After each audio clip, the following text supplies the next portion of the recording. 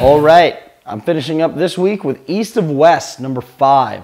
This has been an incredible book this far, and this issue does not disappoint. We get to actually see the history between Death and his bride, and their relationship, and what has happened between the two. And this is honestly like a very informative issue. I love backstory, and this is what this entire issue is. And you find out like how this woman basically conquered death and what she did, and why they're at, you know, why they're indifferent right now with each other. And the book ends on just this badass note. This is this crazy like futuristic Western, but with like all this, I can't even explain how great this book is. If you're not reading East to West, this is an awesome break from comics with, you know, tights and capes. Pick this up. I'm giving it 5 out of 5 nerd skulls.